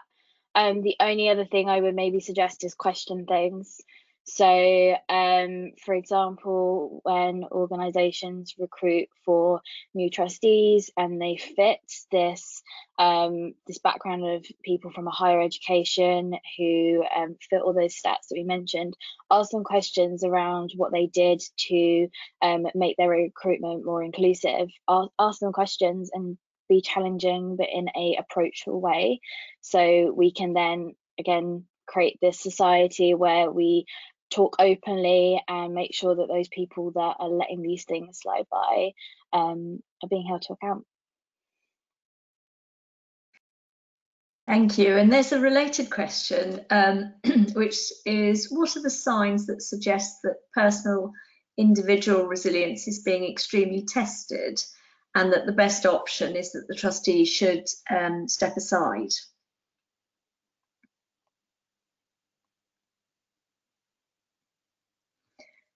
You're asking us all to be amateur psychologists here. And I just say that to say that I really don't feel qualified to make that call, I'm afraid. Well, I feel as if I should step forward really with my general practice background and talk about how people come with resilience. But I think the very fact that you're asking the question, that it's occurring to you, that you're picking up that there's something that might be not right. And as I think all of you have said, having that first conversation that says, how are things going? what's working, what isn't. It's very interesting to see who's really unexpectedly thrived in a virtual environment and who's unexpectedly found it much more difficult, those sorts of things. So I think the very fact that people are asking the question is really important. I'd just say you'd probably be surprised by the answers that you get. It's not necessarily where you think the problems lie. I have a question here about emotion. Oh, sorry. Can I just add or ask a question then in relation to that? Or I mean, I think the audience can't easily answer; they have to type their answers. But we talk about mental health. Rui mentioned it, and a number of people have mentioned the importance of taking care of people's mental health. And there are things like mental health first aiders and people put in place, the opportunity to have counselling and, on a confidential basis and all sorts of things. These are offered to staff. I'm interested because I don't think I've ever thought of or even seen them being offered to trustees. And we're perhaps not thinking about trustees. Is that happening? Well, you've picked up there on a question that's come through, which is, what are the key emotions that are being exhibited by the Board of Trustees during this crisis? Anger, fear, grief, and how are they being addressed?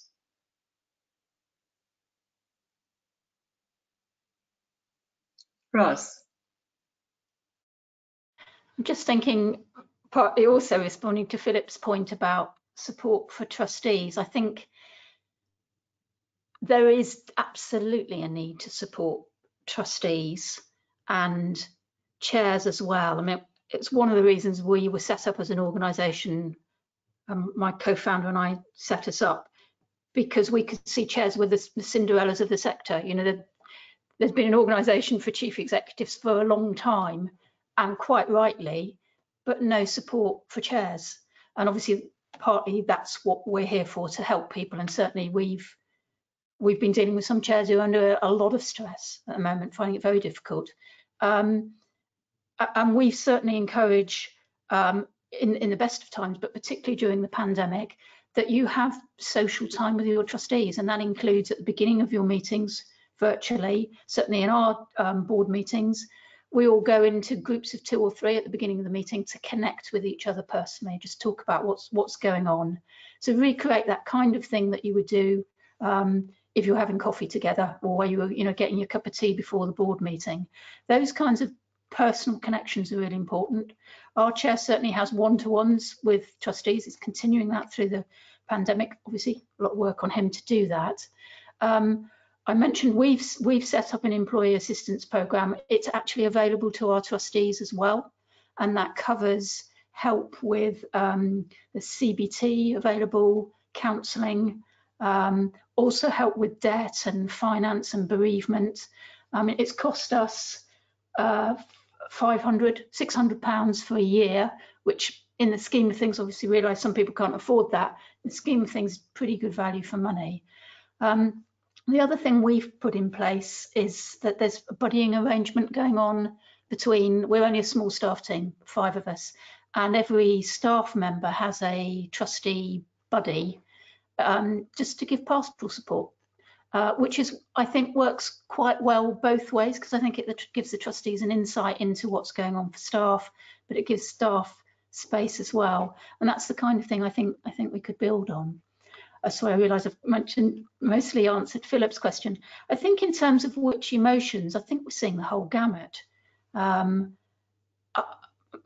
feeling is that underlying most of it is some kind of anxiety, and for some people that can come out in anger and frustration. And picking up on Rui's point, I think some people's response to anxiety is to seek more and more information because it makes you feel more secure, which can be a nightmare if you're a staff member, continually churning out more information which actually isn't delivering what people need. And for others, it comes out as blame, and for others as withdrawal. So I think we're seeing the whole gamut of emotions in the boardroom.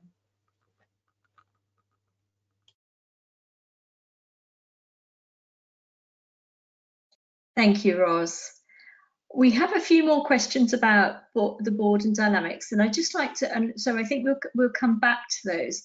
There's one here that I've missed, so I'd like us to go back to that. Please bear with me. And that is, are there guidelines for investing reserves? We're in a good position financially and currently not really using our financial position effectively. Yeah, I'm assuming everybody's going to hope I'll take that one.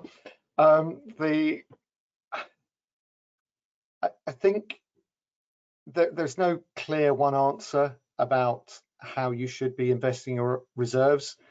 A lot of that is going to be based on what you're looking to achieve, what your risks are, what you need to have in a liquid state to be able to access quickly if you need to. So it's very hard to come up with a single answer. I think the way that we normally build this is we say, well, what's your financial strategy? You then build a reserves policy on top of that, and then an investment policy on top of that. So you probably go through those different steps of saying, what's our financial strategy? And therefore, what do we need reserves for? What do they help us to achieve? What do they protect us against? And then once you know what you're holding your reserves for, that informs your investment strategy as the last piece of that. So I'd probably suggest, if this is a question you're looking at, going through those steps. But that first part is probably going to be the most uncertain bit right now. What is your financial strategy? We've spoken a lot about what the sort of things you need to do in scenario planning, etc., to know what your financial strategy is for the short, medium, and long term. And it might be that when you get to the end of doing that financial strategy piece, you look at your reserves and say, we need to hold some very liquidly to just cover us through some of the next 6 to 12 months and some of the uncertainty we're going to hold there. And that will then inform where and what you would invest that money in, how liquid you need those resources to be. Banks, investment managers, they can all then help you with that top level once you've got to that. But I'd probably suggest that you work through it in that sort of sequence: financial strategy, reserves policy, investment policy.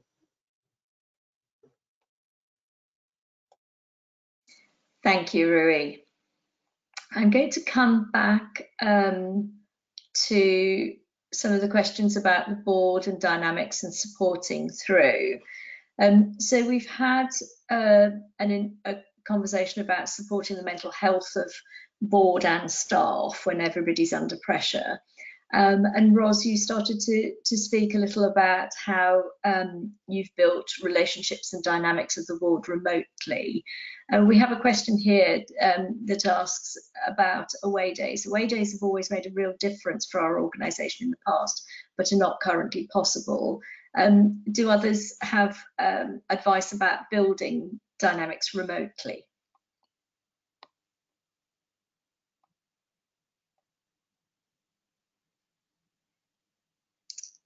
Please, Ros.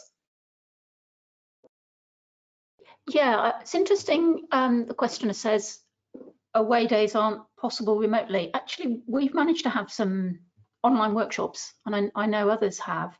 So obviously it's going to depend on your circumstances, on the digital skills of your board members. But if you have got access to online resources, Zoom, etc., there's some really good interactive tools like interactive whiteboards, breakout groups. If you don't have the skills, there are facilitators who can help you with that. We've certainly found that it's been possible to do some really quite inventive things where people can still put up their post-its on a whiteboard. You can move them around, you can group them. It takes more creativity. Certainly the first time I'd done a strategy workshop online, but it is possible.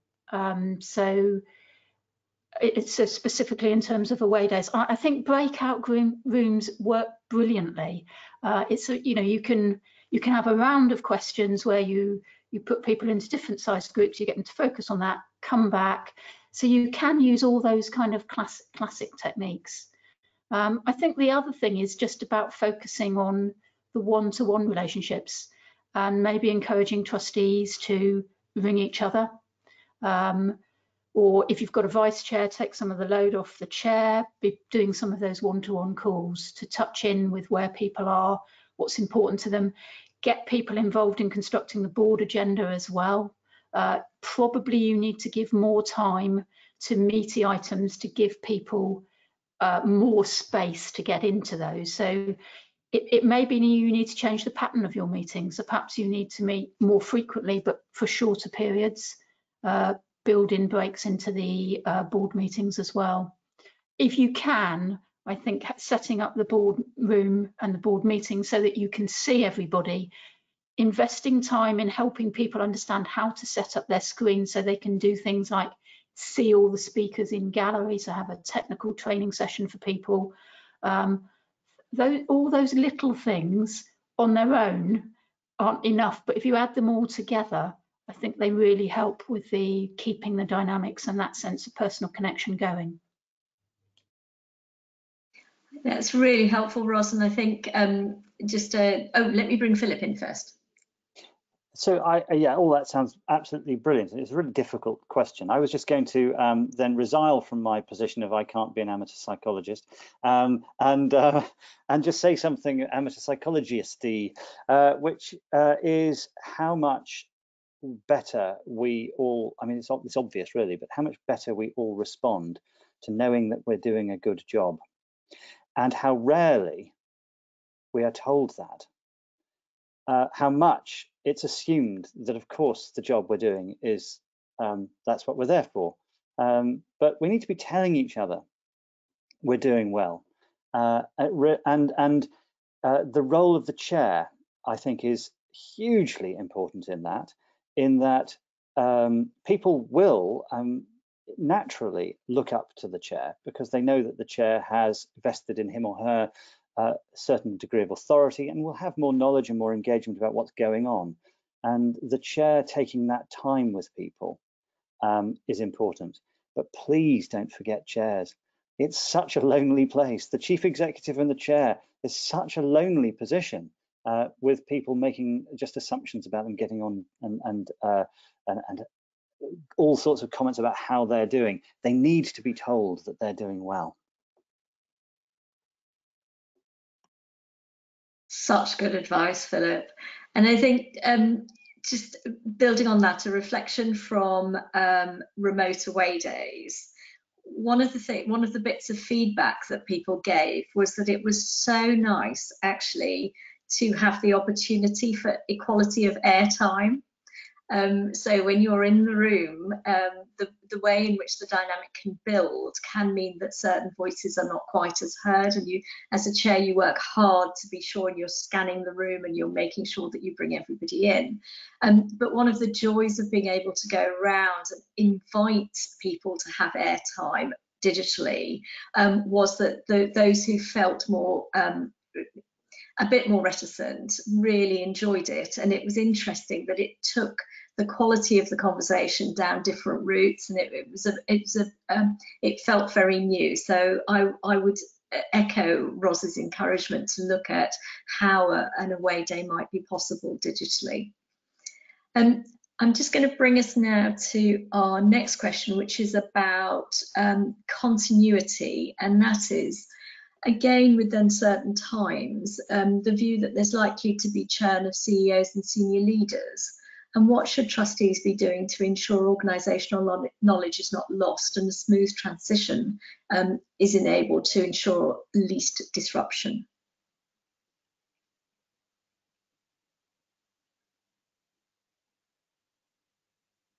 I'll start. We all, I think, possibly have something to say. Trying to develop a succession plan is a good thing for all organizations to do, so that people are not, you're not having unexpected leavings as much as possible. But even when you do, you've got a process for what happens when somebody leaves and how you go about finding their successor. So you're trying to create overlap. You're trying to, you've got your questions that you raise of people leaving and getting their knowledge. So yeah, it's more difficult with trustees who've been there for many years, and particularly chairs, and a chair transition where there may then be quite a significant different new approach on the board or way in which the board operates. But these things are all about planning, and just creating the succession plan will help you think about the questions you should be asking and how you create overlap, I would say.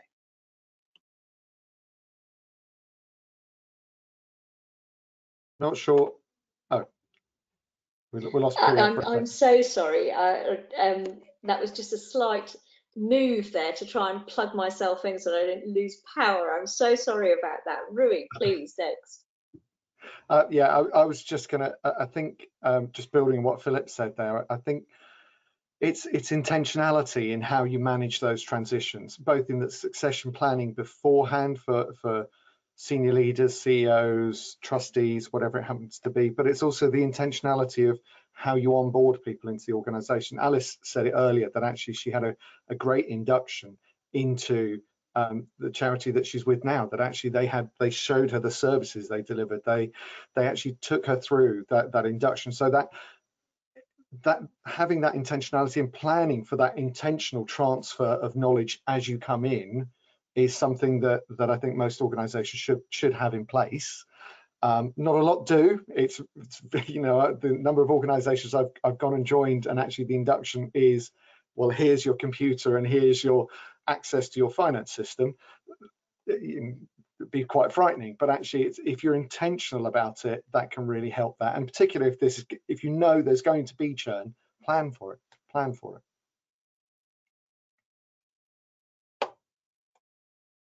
Ross. Yeah, I think the other thing I would add is, and this is obvious, but really good handover notes really help. I think also having a good disaster recovery plan.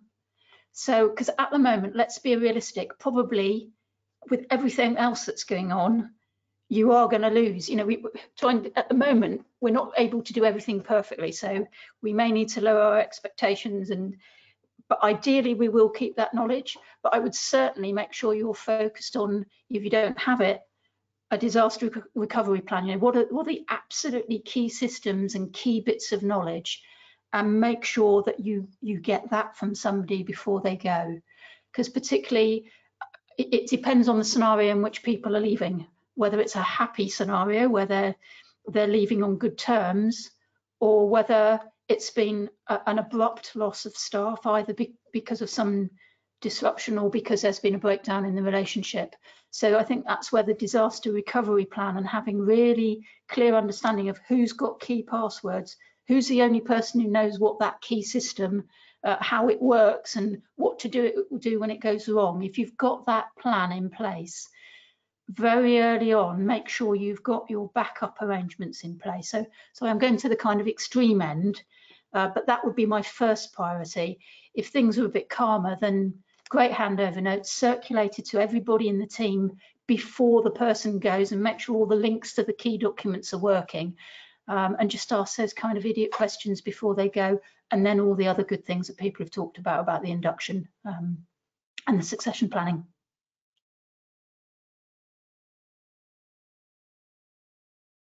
Thank you very much, Roz.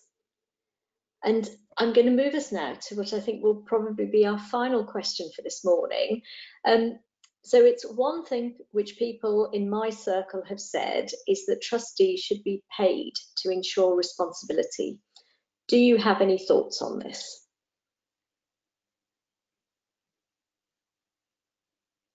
Who'd like to come in first? Alice. I can touch briefly. I personally don't have a particular thought. What I would say around equality and accessibility is, if we want to have all people on boards and it to be fully representative, we need to consider the fact that people won't be able to give up their time for free in some cases. So we need to consider that possibility so we can improve diversity even more.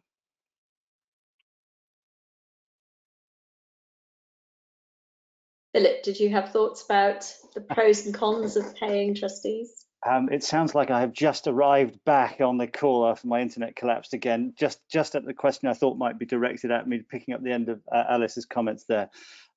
Yes, I do. I've got very firm views about all of this, quite outspoken in the minds of some people. Firstly, I don't think that paying trustees is necessary to get good trustees. I've never really bought the argument of that. I've made that argument many times on behalf of clients when they need to do it, but I don't necessarily think, and for them it was a valid argument, but it's not something that I've ever thought particularly important. I think you can always find good trustees. I think it's getting more difficult because of the things that trustees face. What I do think, though, is that the burden faced by trustees is unreasonable at the moment. And I have suggested an entirely new form of governance for organisations that feel that, which I've called the assured unitary governance model. And if you send me an email, I can send you a link to an article I've put on that, or you can see it on our website under the title Assured Unitary Governance, where what I've suggested is that actually the people taking decisions who are running the charity and know everything about the charity are the executive. And they should be trustees, and they shouldn't be paid because they're trustees. They should be trustees because they are engaged in and taking important decisions, and that we move the trustee board into a different role, essentially a role as a sort of assurance board that I think most trustees think that they already occupy. Anyhow, no time to go into it in great detail, but do have a look if you're interested in a different form of governance. It's really helpful, Philip. And just a reflection, having led sort of corporate teams, how valuable being a trustee is to your day job.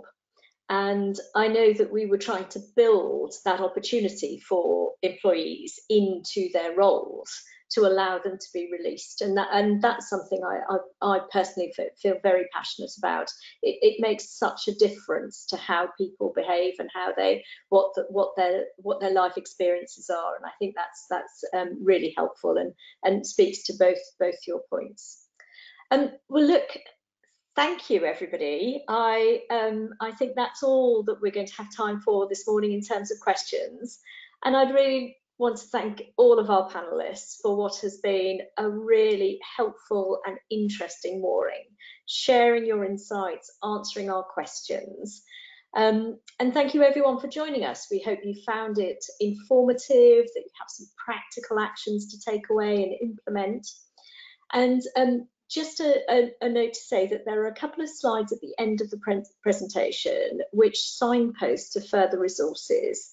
So do have a look at those. We've worked quite hard to make sure that they're really valuable, and hopefully they will be.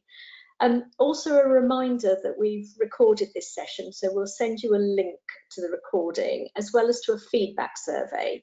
As you anticipate, I'm going to ask you please to give us feedback. We're really grateful. It will really help us to build on what we can bring. So thanks again, everyone, for joining us. Thank you, huge thank you again to our panelists and to Claire Legg and Rupinder Dhaliwal for making this possible. And to all of you for joining us and for fantastic questions. And I hope you enjoy the rest of Trustee Week. Goodbye, everyone. Thank you, Priya, for chairing it so brilliantly. Thank you, You're Priya. very kind, Philip. Thank you, panelists. Thank you. Thank you, everyone. Bye-bye. Bye.